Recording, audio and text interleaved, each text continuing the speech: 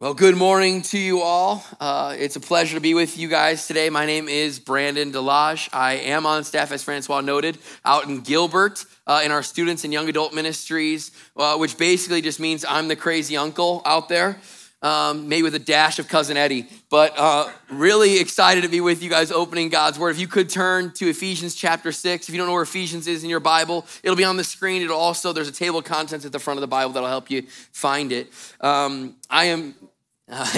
Sean is making sure I don't skip past this. I have closed my tenure actually as a student director in student ministry because August 1st, I'm moving into the Vintage Mission Training Center where God has so graciously allowed and appointed me to go bring the gospel to Tempe. Yeah, I'm going to go plant a church near Arizona State University where I believe God is going to be doing incredible, miraculous things like he has in this church. We just need a new gospel outpost there. I can tell you this much, there's no shortage of good churches in Tempe. There's 60,000 college kids there who need the good news of Jesus, and I am excited to go be trained up for that this fall, and then next year sometime I'll be heading to Tempe with a bunch of people who are bold enough and brave enough and stupid enough to follow me. But I'm so excited to bring you God's Word today. One more quick thing that I want to note, though, before we get to that. I am so thankful for your pastor, Pastor Seth. He's away right now, getting recharged and refreshed on sabbatical. But I don't know if you know this in the Bible, but he reminds me of one of my favorite characters, Barnabas. And Barnabas has two nicknames in the Bible. One is Zeus, because he's big and burly. And when people look at him, they're like, hey, that dude, he's like Zeus, the Greek god. And then also, Barnabas has another nickname, and it's the son of encouragement. And if I could just encapsulate your pastor in 3 words, it's son of encouragement. Every time I'm around him, he is quick to uplift with a word, and he puts courage into me to keep going, to keep pursuing Jesus. And I know he does the same for you. So I'm hopeful that as he's away, that God would be encouraging him, because I know we're the beneficiaries of the ways God has gifted Seth again and again and again. Well, one thing I haven't noted yet, but I want to tell you about myself, is that I am a fiercely competitive person. And when I'm fiercely competitive, I'm also irrationally confident. Like, I'm the kind of person who thinks he could take on a Major League Baseball pitcher if you gave me enough time in the cage. But one thing I can't stand inside of competitions is when I play scared. Now, just a couple weeks back, I was out in California with some friends and was blessed with the opportunity to play a world-renowned golf course named Torrey Pines. Now, that means nothing to you if you're not a golfer, but if you're a golfer and you're here today, especially if you're a father, happy Father's Day, by the way. We're so glad that you're here and not on the golf course on Father's Day. Thanks for being here, worshiping Jesus with us. We're so pumped. But anyways, back to my awesome story. I'm on the golf course, right? And I'm on the green. And it's the first time I've hit the green. I have a chance at a birdie putt, which is a really good score in golf. And I watch, and like any honorable golfer would, I made sure those 2 guys went first because I had the birdie putt, right? So I made sure they go, and first guy sails it way past the hole. Second guy sails it way past the hole. And now I'm in my head. Now I'm like, oh no, I can't go past the hole because then I'm looking at a bogey. I don't want a bogey, I want a birdie. So what do? I stand over the putt, and you know the feeling if you've been mini golfing at any point in your life. You know this feeling. It's like, don't go that way. Don't go this way. Don't hit it too hard. Don't hit it too soft. Hit it just right. And so I'm all up in my head, and I tap it, and it goes like 2 feet in front of me. I mean, just a pathetic excuse for a putt. I was so mad because I didn't even give it a chance. I was overthinking it. I was playing hesitant. I was playing scared. I'm sure if you were looking at me, my knees were probably shaking. I was so nervous. And I was frustrated. And here's the problem with that. You see, it's one thing to leave a putt short. Like, I'll most likely probably forget about that, I hope, at some point in my life. But it's another altogether to come up short on our mission for Jesus. To play scared, to be timid, to be hesitant, to be fearful. And I'm afraid that we're afraid on the mission. We're timid on mission because we're afraid of making a mistake while on the mission. We overthink what we have to do, what we have to say, and we get up all in our head. And what happens is it leads us to inaction. It paralyzes us. We play not to lose instead of playing to win. So here's my question for you today. What's the difference then between being timid on mission and being bold on mission? between being weak and being strong. Because if we're going to get strong, if we're going to be strong, if we're going to stand strong, then we have to deepen our affections for Jesus. We have to demonstrate a more obvious allegiance to him and live out our gospel application. If we're gonna grow our muscles for mission, then we have to be a people who are bold on mission. And what we're gonna see in the Bible in Ephesians chapter 6 today is that for us to get strong and be strong and stand strong on mission, we have to be men and women of boldness. Every single Christian. Not the tenured, not the naturally brazen, everyone, all of us. And here's why. Jot this down. To get strong spiritually, we must be bold missionally. That's our big idea, our sermon in a sentence. What's my sermon about? It's about this. To get strong spiritually, we must be bold missionally. We can't shrink back. We can't be paralyzed by our fear anymore, not trapped by our insecurity, not leave our lives short of the gospel. We must be bold on mission. Now, just to define the terms a little bit, here's what I mean by timid on mission and bold on mission. Being timid on mission is this. It's fear that holds you back from action. It's fear that holds you back, that traps you from taking action. Boldness is this. It's spiritual courage in the face of risk. When I'm saying to be bold missionally, I'm saying you need spiritual courage in the face of risk. Now, I'm not just making this up. It came from God's word. So why don't you join me in Ephesians chapter 6, verse 19, where it says this. And also for me, he's saying, hey, pray for me also, that words may be given to me in opening my mouth,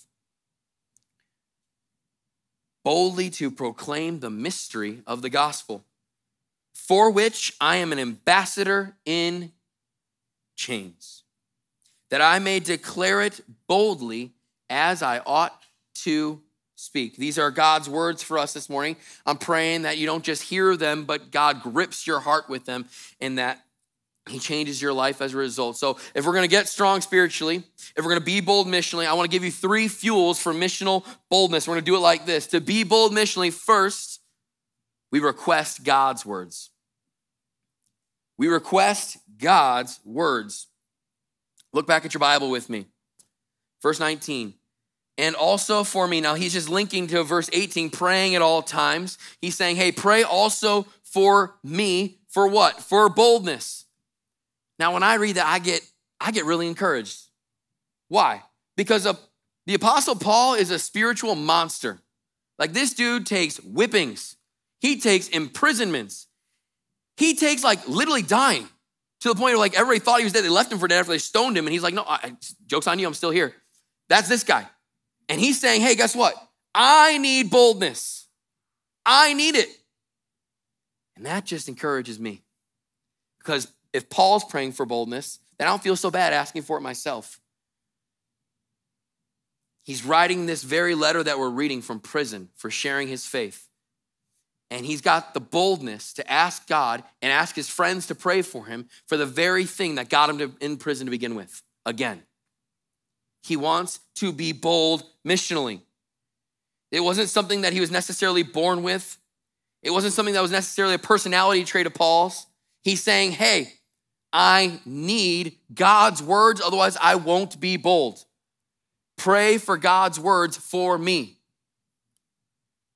Now, in a superficial sense, boldness is kind of like hating football in the South or being an Android user in an iPhone world, right? It's like, it's zigging when everybody else is zagging, okay? It's the idea that you're like, hey, this is gonna put me at risk. People might not like me. They might think less of me as a result, but I'm gonna do this because I believe in this. That's Paul right here. Spiritual courage in the face of risk. He's being bold on mission. And he's not just like starting with this idea. Look back, if you would, actually, at verse 10 of this same chapter. It's linked right there to verse 10 where he says, finally, be strong in the Lord and in the strength of his might. That's Paul's original encouragement in this whole section of the scriptures that we're reading. It's that we would be strong in the Lord and in the strength of his might. that he'll next unpack like all the armor of God as we're on mission in the middle of spiritual warfare. And as he concludes that, he's like, hey. Yes, we've got the armor. Yes, we've got the gospel. Yes, we're going to be strong in the Lord. How can we be strong? Right there, verse 19. Pray for me that words may be given to me in opening my mouth. Now, Paul isn't asking for words because he wants to be brash with his words. He's not asking for words because he doesn't know God's words. Paul writes Bible. Dude is smart. He's asking for God's words because he wants to be clear. That if he's going to appear before a Roman governor, he wants to be clear with what the gospel is. If he's going to appear before somebody in Ephesus, he wants to be clear with the gospel. He wants God's words because he knows Romans chapter 10. He wrote it, that faith comes by hearing, and hearing by what? The word of God. He's requesting God's words because he believes God's words hold the key to heaven and hell. They actually unlock for us God's power activating in people's hearts. It's God's words. And we will remain timid on mission so long as we think we need to rely on our own words. You'll stay stuck in fear. If you think that it relies on you, I remember not so long ago, I got the opportunity to preach in Gilbert for the first time. And if you're unfamiliar with our Gilbert congregation, it's a fairly large church. And it was just a rare opportunity. I felt so encouraged and honored with the opportunity. And at this point, I've been in ministry for 10 years. I should be confident getting to the pulpit, but it's Saturday, we're getting ready for the service, and here's where my head is. A nervous wreck. I'm not one who gets anxious naturally, but I'm in full-blown panic. And I'm just wrestling again, is it good enough? Is it good enough? Is it right enough? Did I say it right? Do I need to tweak this? Why was I feeling so much pressure? It's because I was relying on me. And Pastor Sean, your pastor here in the front row, he grabbed me. He just saw me kind of not being myself. He said, what's wrong? I was like, I'm just really worked up right now. And he said, just go preach the word, bro. And when I realized in that moment that my confidence was in me, I had every reason to be terrified. But when I stepped back for a moment and looked up to the Lord through his words, guess what I saw? I actually was boldened by his words because God's words were what I needed and it's what the people needed. And God gives the words and it takes all the burden away. Boldness is born where your reliance on your words dies. And we request God's words because they give us the courage we need. Because he's the one who did it. So in case you remain unconvinced, let me give you 3 more reasons why you should request God's words on mission. First, it's because they're encouraging, so don't be scared. They're encouraging, don't be scared. I got this from Joshua chapter 1, verse 8. Now, I didn't misspeak there. You might have heard of Joshua 1:9, where the Lord says, be strong and courageous. You've heard that? But look at verse 8, or hear verse 8. This book of the law shall not depart from your mouth, but you shall meditate on it day and night, so that you may be careful to do according to all that is written in it. For then you'll make your way prosperous, and then you will have good success. Why does Joshua have reason to be strong and courageous? Why does he not need to be scared? Why is God putting courage into him, literally encouraging him? It's when he gives him God's words. That God's words are right there on the tip of the tongue, and that's all he needs to be bold and confident on the mission. So why should we request God's words? They're encouraging, so don't be scared. But second, they're satisfying, so don't look elsewhere. Peter, when talking to Jesus in John chapter 6, says this in verse 68. Simon Peter answered Jesus, and he's like, hey, Lord, to whom else shall we go? You have the words of eternal life. It's you who's got the words. Who else am I going to listen to? Not Rogan, not some other podcast, not some other book. Where else am I going to go? I'm going to this book because you have the words of eternal life, and we have believed and have come to know that you are the Holy One of God. They're satisfying like no other word is. They're the only words that can get to places that you and I can never get to with our words. They're the same words that spoke and all this came into being. It's that powerful. And when you place your confidence, when you place your boldness in God's words, guess what happens? You're emboldened for the mission. Third, another reason why you should request God's words is they're powerful, so don't be insecure. They're powerful words. Don't be insecure. Exodus chapter 4, verses 10 through 12. Exodus 4, 10 through 12. But Moses said to the Lord, "Oh, my Lord, I am not eloquent, either in the past or since you've spoken to your servant, but here's what I am. I'm slow of speech and of tongue." Then the Lord said to Moses, "Who has made man's mouth? Who makes him mute or deaf or seeing or blind? Is it not I, the Lord? Now therefore go, and I will be with your mouth and teach you what you shall speak." God's words are powerful like any other. And Moses doesn't take that counsel to heart. He actually struggles to the point where God appoints another messenger. But hear me, that same truth is for you. That God is with your mouth. And so we request God's words. Why? Because they're powerful like any other. The shift from timid to bold missionally and weak to strong spiritually will be when we pray nonstop for words. Like it should be ongoing dialogue between you and God throughout the day. Hey, God, I need words because I have this tough conversation with my sister. Hey, God, I need words because I'm meeting with this small group member over at the coffee shop. Hey, God, I need words because I'm talking to my kid tonight and I just have a feeling, Lord, it's going to be a tough conversation. I just need words. Stop feeling the pressure of having to come up with more words and release yourself of the burden by bowing to the book. God wants to help you. And to be strong, to get strong, to be bold missionally, we have to request God's words. That's the first thing. Second, I want you to see it in the text. To be bold missionally, we proclaim God's message. We proclaim God's message. Where am I getting that? Right there in the text. What does it say? "In opening my mouth boldly to proclaim the mystery of the gospel." To proclaim the mystery of the gospel. Now I just want to unpack that for a moment. The mystery of the gospel, it's not a secret. It's not like an episode of Scooby-Doo where you're looking at red herrings all the time and you're like, hey, what's going on here? It's not what this is. Can you tell I'm a dad of 4 kids, by the way? Scooby-Doo reference. I don't even think that's a relevant thing anymore. Anyways, what's the mystery? The mystery is this. It's the good news that God has come not just to save the Jews, but to save Gentile and the whole world. That's the mystery of the gospel that Paul is referring to here. It was an unknown thing then, but we know it now. And the church is one in Christ. We are unified in Christ. The walls that make hostility between us and other cultures, guess what? They're torn down by Jesus. It's no longer Jew and Gentile. And it crushes any notion that the kingdom of God is exclusive to any kind of people. It's for all who would call upon the name of Jesus. And at this time and place, that blows people's minds. But this is not a new thing. God has always been a missionary God. Do you know this about God?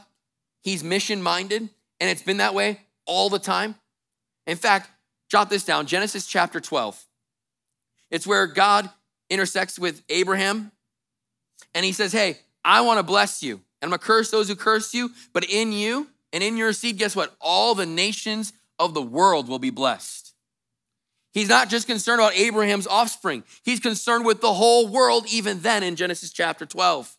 Scripture is clear from beginning to end. God's mission is to save all people from the penalty and power of sin. And so Genesis, what's revealed to us in Genesis chapter 12 continues. 1 Samuel 16, where the message of the gospel continues through David. 1 Samuel 16, it moves forward with him. It also continues with Jesus arriving in the Gospels and saying, hey, the kingdom of heaven is here. Repent. It's the message that the apostles died, martyrs' deaths believing. It's the message that's penned on the pages of the scriptures for us to read. And it's this, that the kingdom of heaven is here and so is the king. And friends, that's not good advice. That's good news. That's an announcement. The king is here. And the thing about news is it's meant to be shared. It's meant to be proclaimed. So what is the gospel? It's what God has done in Christ to save us. That's the good news.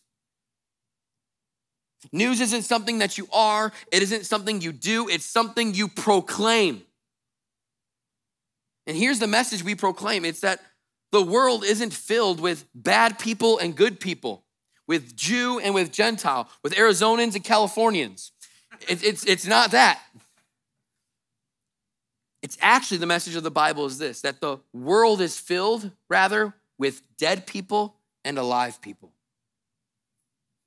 And what God has done in Christ to save the dead is he has lived a perfectly righteous life. Jesus has, fulfilling God's law perfectly and wholly for us. For God has done what sin in the law could not do. It has saved us. And Jesus dies as a worthy substitute in our place on the cross. God crushes Jesus when he could have crushed us instead. We should have been crushed for our iniquities. We should have been crushed for our iniquities. But God the Father crushed Jesus for us instead. As a worthy payment for our sins. As a ransom for our freedom from sin. So Jesus dies. He dies a horrible death.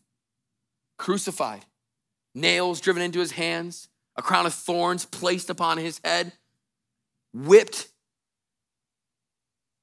dozens of times. Bleeding and crying and hurting for every person who would ever call upon his name to be saved. And so he dies. It was the day God died. But 3 days later, he didn't stay dead. He rose again victorious over sin and death forever. And that is news to be proclaimed. That all who are dead now can be made alive because of what Jesus has done, what God has done through Jesus, so that we can be saved. We aren't the good news. We have the good news and we share it on the mission. But you know why that gets you strong spiritually? Why it builds boldness in you for the mission?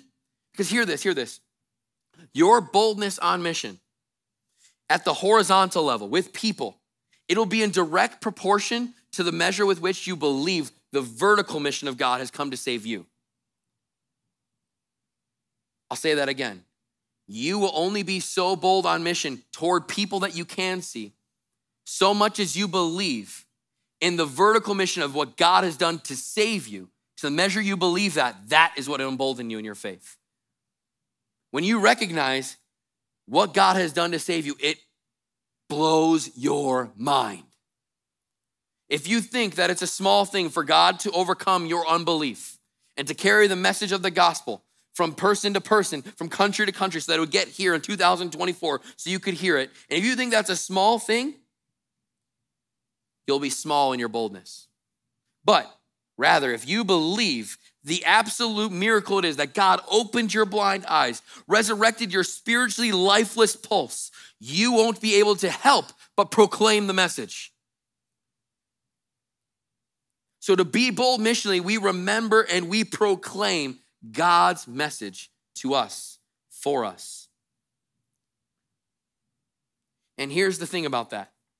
So now we're thinking about now that I actually am starting to proclaim the message, well, what goes down when that happens?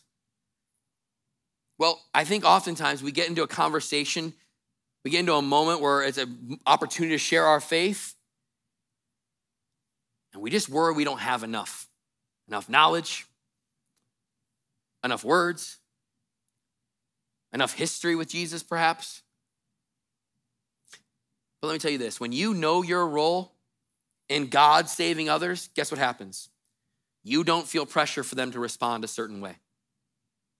When you know what your job is, guess what? Things get a lot easier because the burden's not on you to save. Your burden is to proclaim. You're free of the pressure and burden of saving others, and it releases you of the fear of how they respond. Just because you didn't convince them, you didn't persuade them, doesn't mean you weren't faithful. That's on God. In fact, Matthew chapter 13 is going to encourage us how to proclaim the message. Jot down that reference so you can read it later, but I'll just summarize it like this. Here's our responsibility in proclaiming the message. Be bold and sling the seed.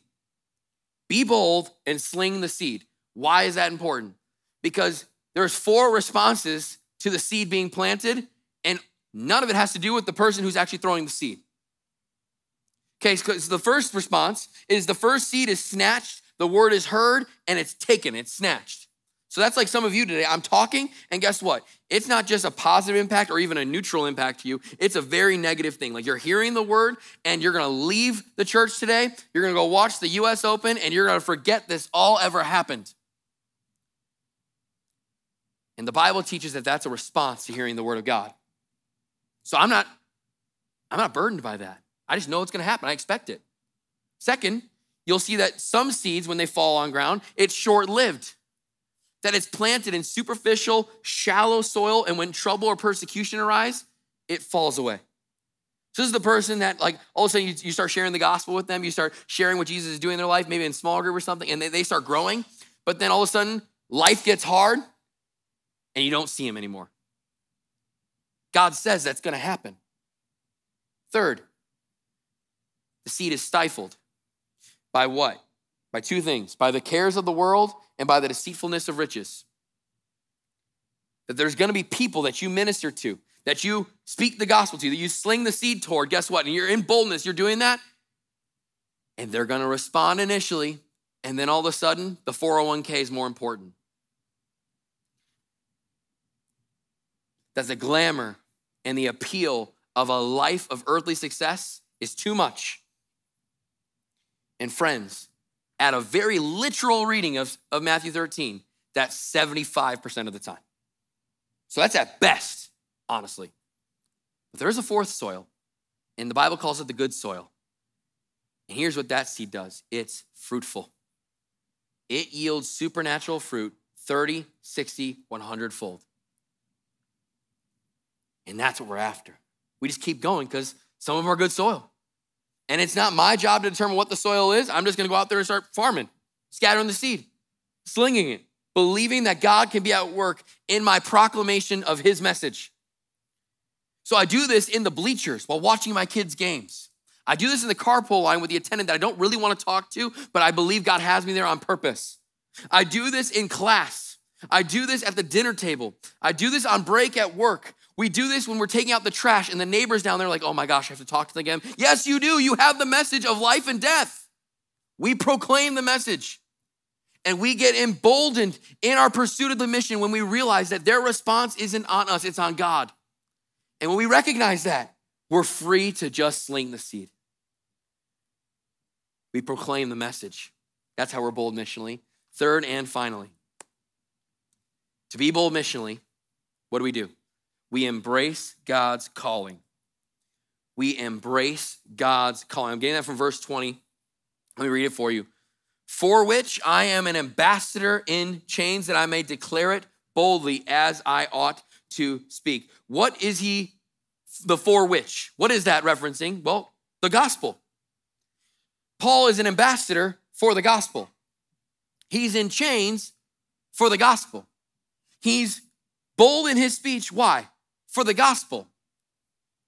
His spiritual strength and missional boldness, it's rooted in him embracing his calling as an ambassador of Jesus Christ wherever God would have him. He's like, hey, no matter where I go, no matter what I do, no matter what life brings me, guess what? I'm going to be faithful to God because that's what I'm called to be. No matter where I am, no matter how hard it gets, I will be faithful. He's embraced his identity as an ambassador for the gospel. An ambassador isn't so different now from what it was then. This is a person who's loyal to a foreign nation. They're in a country, but they're loyal to another country. Their allegiance lies somewhere else. And that is every Christian. Because we are citizens of heaven, Philippians chapter 3. Which means our allegiance, our loyalty is not to this nation. Primarily, it is to that nation. We are citizens of heaven. We are allegiant to him, to the King of Kings and the Lord of Lords. In 2 Corinthians chapter 5, it says that we are his ambassadors and God makes his appeal to the world through us. Yes, God could have put out in the sky, Jesus saves, and guess what? People still wouldn't believe. Could he have done that? Yes. But here's how God has chosen to carry his mission forward in the world. He's chosen ordinary people like you and me, ordinary ambassadors, to make his appeal to the world about what he has done for us to save us from sin in Christ. He uses people. And no matter who you were before Christ, maybe you were an ambassador for a program, for a team, for a school. In Christ, here's who you are, an ambassador for Christ. It's an identity. It's the way you perceive your whole life. It's like a pair of glasses that you put on and it shifts your whole perception of the world. You're an ambassador for Christ. You're wearing the kingdom colors wherever you go. We're ambassadors for the gospel. We're not in chains for the gospel, but Paul was. And he's embracing this calling. He's literally asking for more words so he can do the thing that got him in prison to begin with. He's like, hey, I'm in prison writing this letter and give me the boldness so that I can continue being bold, so that if I stay in prison, so be it. He's embraced the suffering and the hardship that comes with following Jesus. And he says, so be it. He's worthy of it all. And this is just a blip on the eternity radar. And he knows that his circumstance shouldn't dictate whether or not he continues to speak on behalf of the king. He knows his job is to be faithful no matter the assignment that God gives him. He literally says, as I ought to speak. He knows that's his duty, but it's also his delight to speak for the king. You see, Paul believes that the worst thing that could happen to the believer is not death. It's not hardship. The worst thing that could happen to the believer, the worst thing that could happen for you and for me is that we would be timid on mission when he calls us to be bold. That we would waste the years that God gives us here on earth worrying and being stuck in our fear rather than being bold and saying Jesus Christ rules and reigns now and forever. For I am not ashamed of the gospel. For it is the power of God for salvation to everyone who believes, first to the Jew and also to the Greek. For in it, the righteousness of God is revealed from faith for faith. I don't want to be ashamed. I don't want to be timid of the gospel. I don't want to waste my life. I want to be bold on mission. And I won't be bold until I learn to embrace the calling God has given me, no matter how hard it is, no matter how difficult it might be. And in case you're here on a Sunday morning thinking to yourself, man, that's great for the Apostle Paul. Like he's got something I don't have. It's easy for you to say, Pastor Brandon, like that. That feels like something only the professional Christians do. I want to share with you actually two spiritual giants that I know and love. One is with Jesus in heaven, and the other is his big sister. His big sister was one of my students back in Chicago, and she lost her 9-year-old brother, John, to a brain tumor not so long ago. But I want you to hear as she shares a letter to how both he, John, and his sister embraced their calling no matter what. She writes, sweet Johnny, God did not promise me easy. He promised me good. And what a blessing it is to have loved you to the point of missing you so dearly. I spent the better part of your last 2 months sitting by your side, reading, studying, praying, laughing, and learning everything I could from you. At 9 years old, you had no fear of death, no fear of the future, no fear of relationships. You had total and complete trust in God's goodness and purpose. You faced this battle with maturity I rarely see in those 5 times your elder. To say I'm proud, to say I was challenged, to say I've changed forever, all understatements. People often realize what is truly important at the end of their life, and you maintained your values through it all. You did not waver in your faith and understood that above all else, your life was meant for the glory of Christ, whatever it cost. You unabashedly shared the gospel, but you lived your life in such a way that it shared it too. You spent your last few weeks on this earth serving people, sending gifts to your friends, making breakfast for your family, and giving all you had to make people feel loved.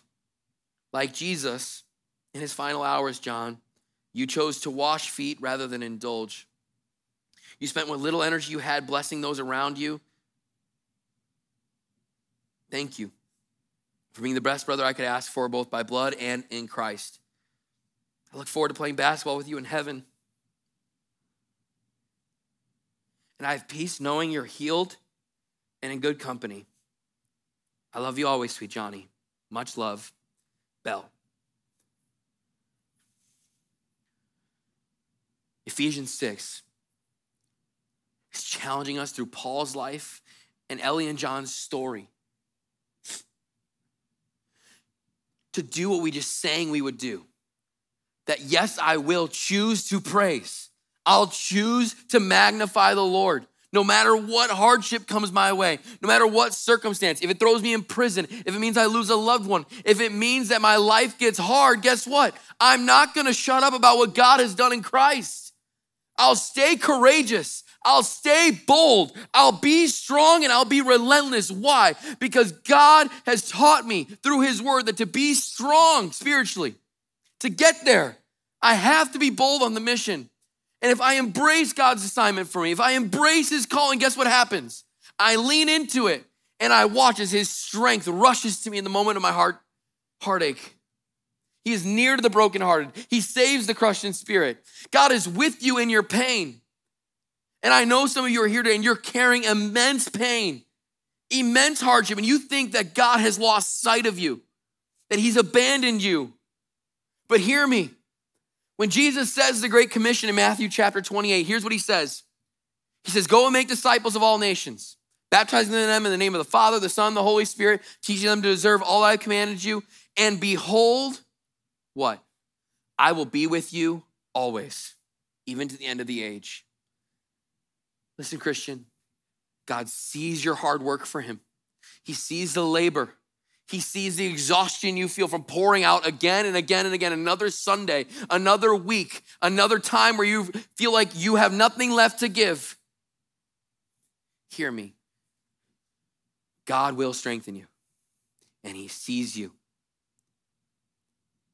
And you will stay bold if you embrace what God has given you in your calling.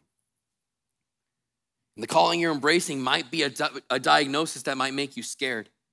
It could be a job loss that intimidates you. Like, how are we gonna make ends meet? How am I gonna talk about Jesus right now when it's really hard in the sorrow? A family history that could have you on your heels when you're at the family party and not wanting to be on mission. It could be a call to go to a foreign nation and give up all of this to go somewhere else for him. It could be a call to a difficult small group where you have nothing in common with any of them. That could all be your calling you have to embrace. But wherever you are is exactly where God wants you to be. Ephesians chapter 2, verse 10. For we, Christians, are his workmanship, created in Christ Jesus for good works, which God prepared beforehand.